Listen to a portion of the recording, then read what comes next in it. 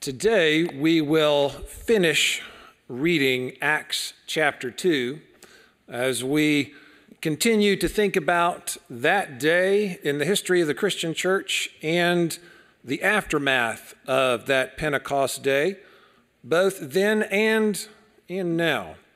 When it was Pentecost Sunday here a few weeks ago, we read the beginning of Acts chapter 2, when the Holy Spirit came down like tongues of fire and the sound, the rush of a violent wind, and filled Jesus' disciples so that they walked out into the street and told the good news of God's love to every person who was there, even the ones who spoke a different language.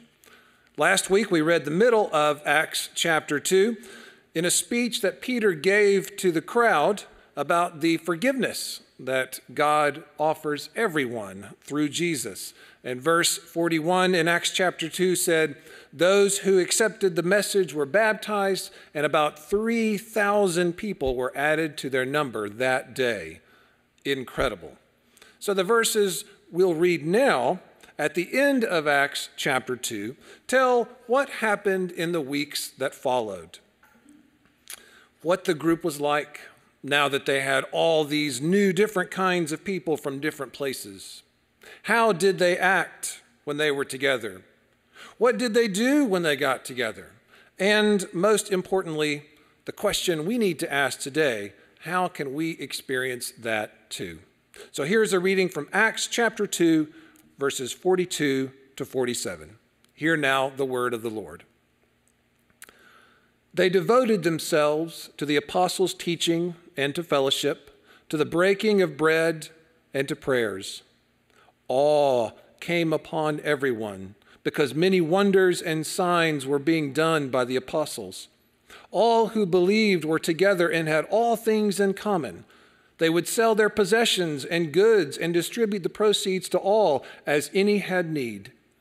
Day by day, as they spent much time together in the temple, they broke bread at home and ate their food with glad and generous hearts, praising God and having the goodwill of all the people.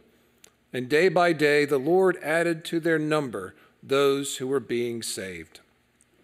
May God bless the reading of this holy word today. So, what an amazing description of a community. How neat. What a fun group that would be to be a part of. So fun that you might actually forget that it was a church.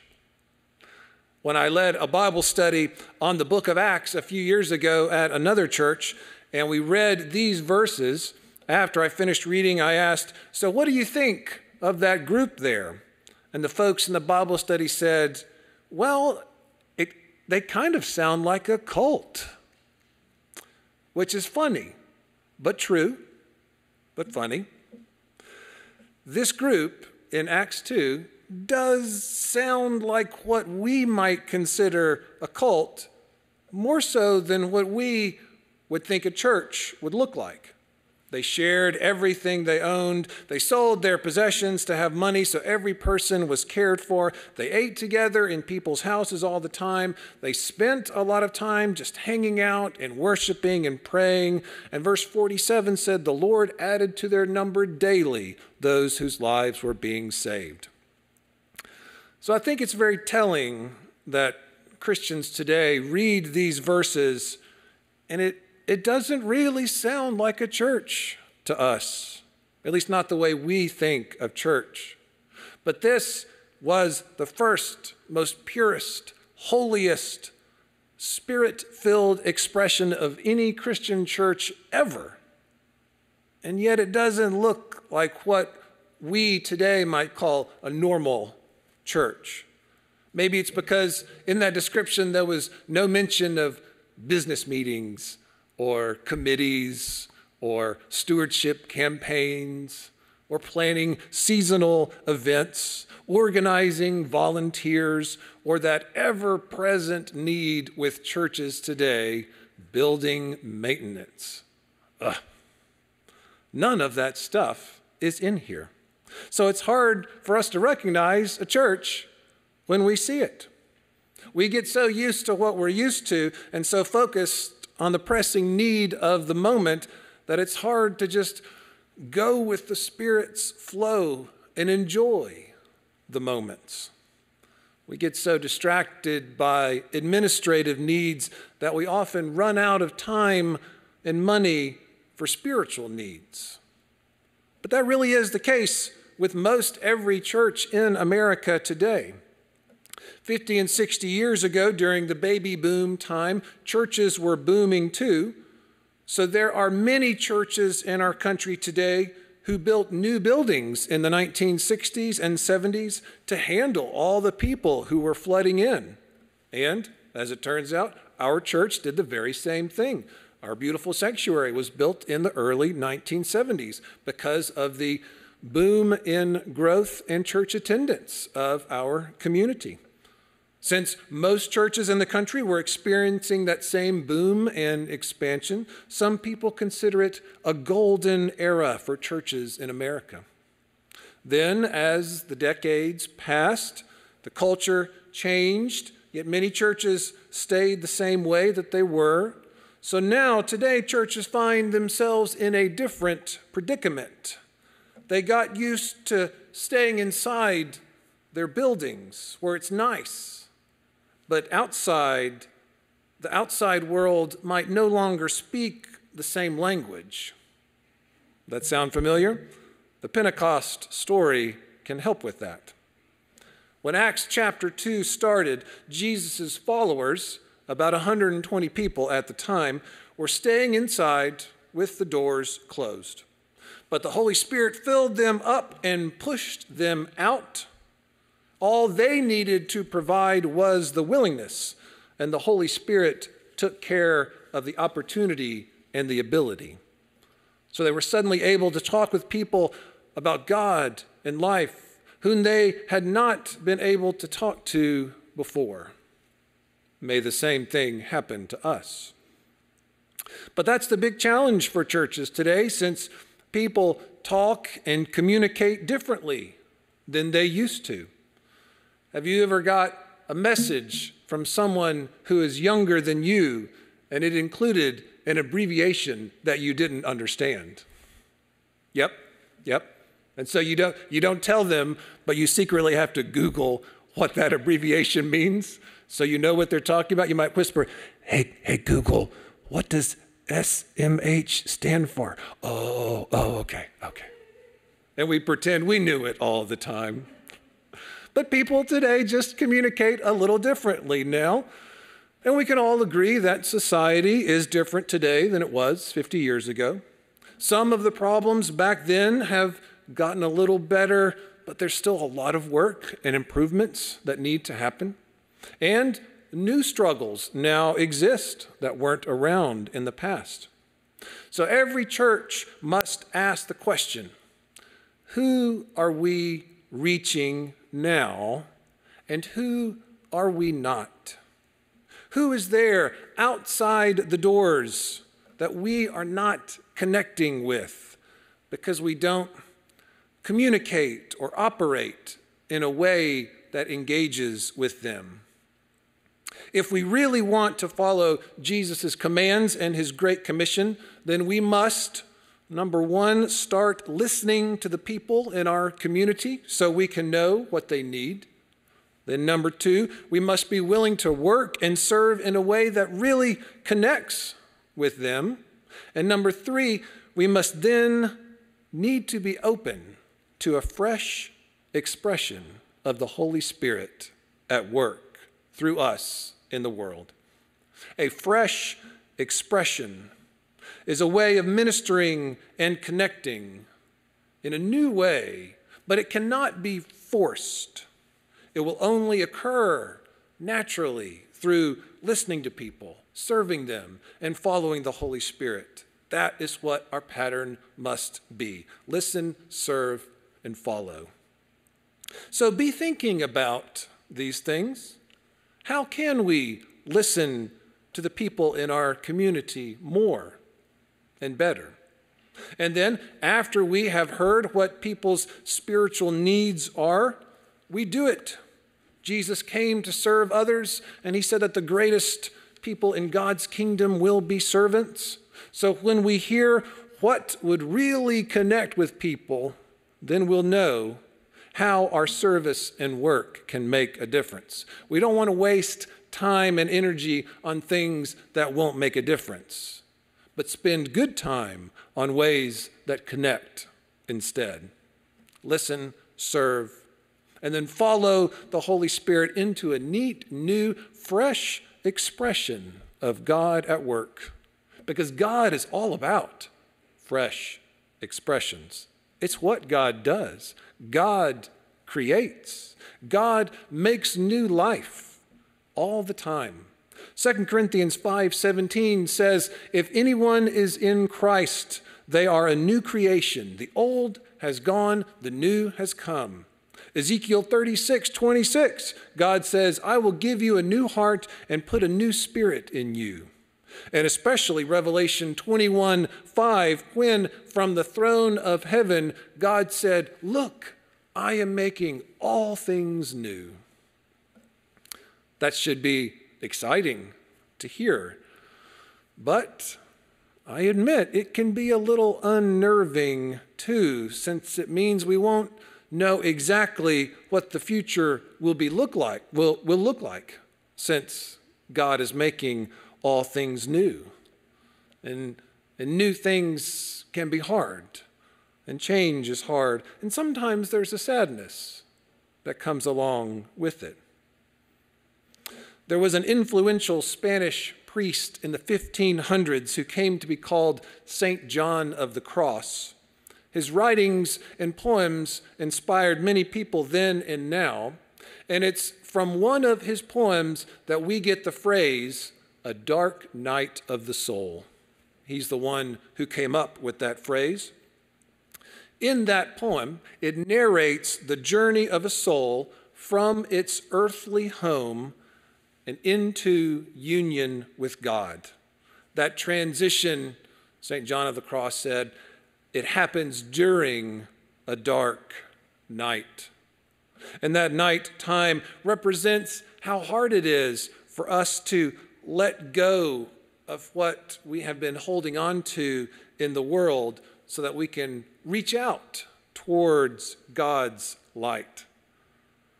That kind of night time is not bad, it's not evil, but it can be unsettling to us, since we might be nervous about what is happening. When we have times of uncertainty and transition like that, we tend to assume that something is wrong and we want to know how to fix it. But that's not the point of learning from a dark night. It's not about something that's gone wrong and needs fixing. It's about us letting go and leaving behind what we once clung to. And maybe the Christian church today is going through a kind of dark night like that. I'm sure it's been painful for a lot of churches that have had to close down over the last few years. They loved and clung very tightly to the room they were in, and they didn't let the Spirit blow them out into a fresh expression of God's work. So the pain of their dark night was having to let go of their buildings when their church was sold. Another example of a dark night in the soul of churches today might be the pandemic time last year that we all have been living through. It was very hard and very uncertain, but I think it taught us a lot. Like, we learned some things, reassessed some priorities. That's why I kept saying last year, don't waste this time. It is difficult, but it can be precious and transforming. Maybe it helped us practice doing some letting go of what we had clung to. The pain of letting go of the world is worth it because it frees us up so that our love and devotion for God, Our relationships and friendships with others are more direct and pure. If we let ourselves sit through and change in a dark night of the soul, then we might find ourselves changed so much that we, share everything with everyone, or sell our possessions to give to anyone who needs anything, or get together all the time to sing and eat and pray and talk with glad and generous hearts. We've heard that description before.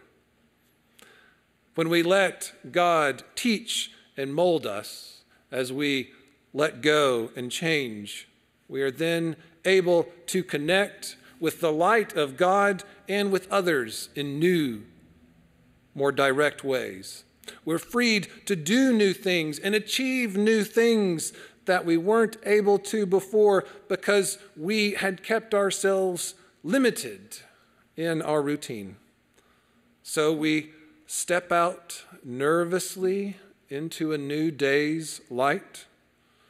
That's what we're doing as a society. As the pandemic transitions, we're stepping out hesitantly, awkwardly into what this new day is like. And as a church, we might need to do some trial and error as we figure out what the new day might need to see what is helpful and what is not. I would rather try new things and new ideas that don't pan out than never try anything new at all, because it shows that we are open to the Holy Spirit and new movements and fresh expressions.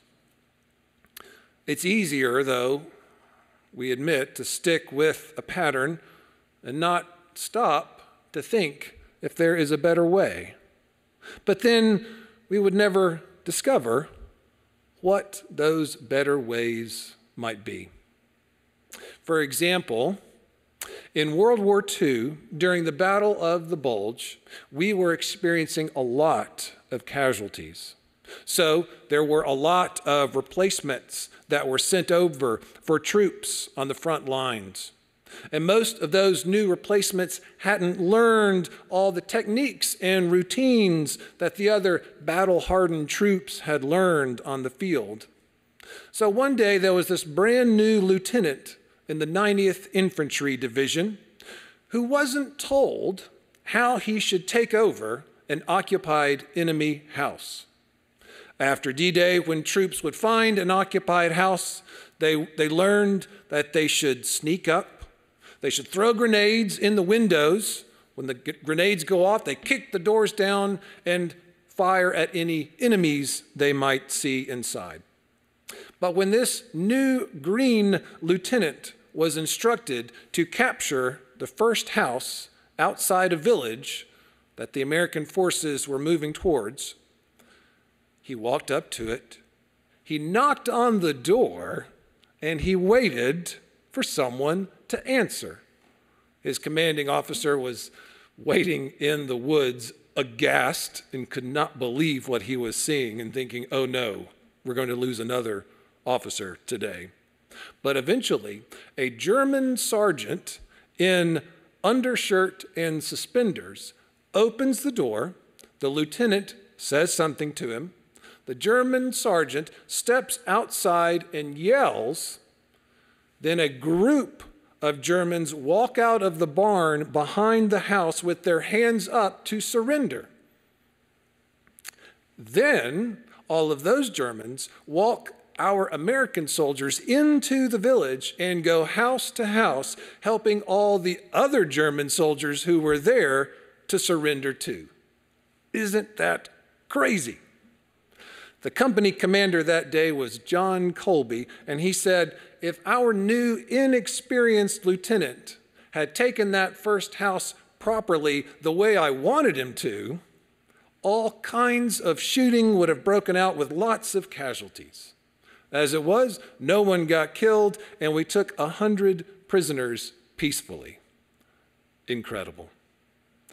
Sometimes it's the things you don't intend that provide the best reward. Sometimes we find ourselves stumbling into new good things by accident.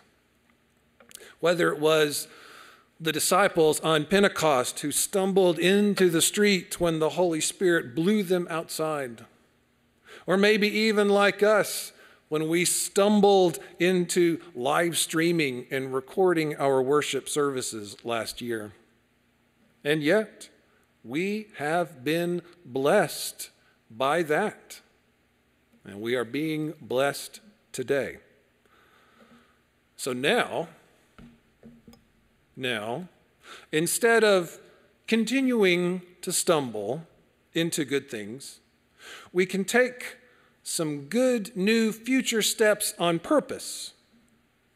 Hesitant, uncertain steps maybe, but excited steps as we continue to get creative about putting God's love into practice for our community in ways that connects with them. So be open and be ready to listen, to serve, and to follow. Let's pray. Oh God, we admit that we get so used to the comfort of our room inside that it is hard for us to let your Holy Spirit blow us out into your world to follow the mission that you have for us and to communicate with those around us. It is hard because we know we don't have the ability to do it. So remind us, O God, that we don't need to, that your Holy Spirit will give us the ability, the boldness, the power, and the inspiration to do all of the amazing things that you call us to. Help us to do those amazing things, even when we are nervous about them, and to welcome in a fresh expression